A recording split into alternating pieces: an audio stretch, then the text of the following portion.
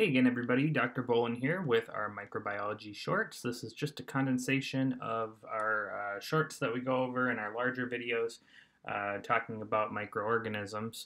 I just want to invite you to come watch our larger videos if you want a more in-depth explanation of the topic. Feel free to subscribe, hit the subscribe button below, or donate to my Patreon if you like these videos. So let's get started. Alright, so let's get into our story. Our story takes place in Egypt, which is the home of King Tut. Tut sounds like tetany, Clostridium tetani, which causes tetanus.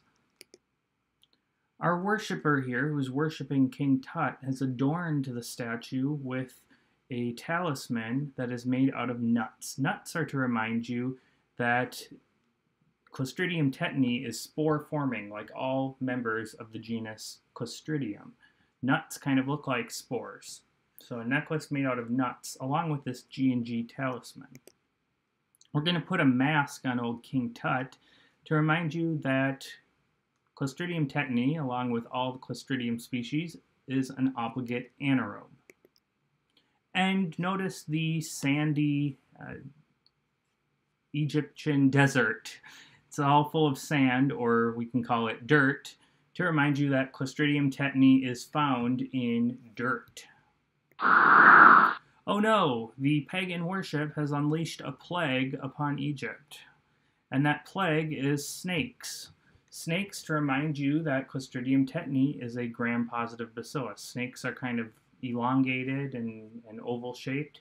So just like gram-positive bacilli, Clostridium tetani is a gram-positive bacillus. The residents of Egypt are not pleased by all these snakes that have been unleashed in Egypt, and this woman sees a snake and she spazzes out. The tetany toxin has, or tetanospasmin, has caused her to spaz out. Toxin of Clostridium tetani is called tetanospasmin, and it causes spasms. And here comes an evil witch with an evil grin called Rhisis sardonicus. And what does this do?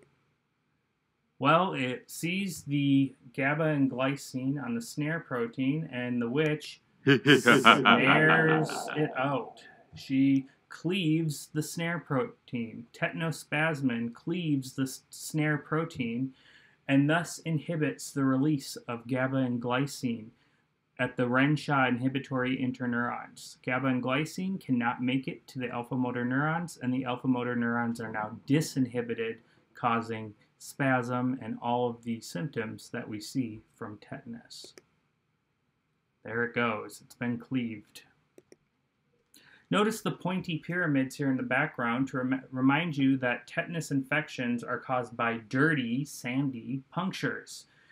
Dirty punctures can be from things like stepping on a rusty nail, which is classic, scraping your arm against some barbed wire or an old, dilapidated car that's been sitting in a junkyard, things like that. And then here we have our professor of Egyptology, the prophylactic professor, reminding you that he's holding a syringe, reminding you that we can prevent tetanus with a component vaccine every 10 years.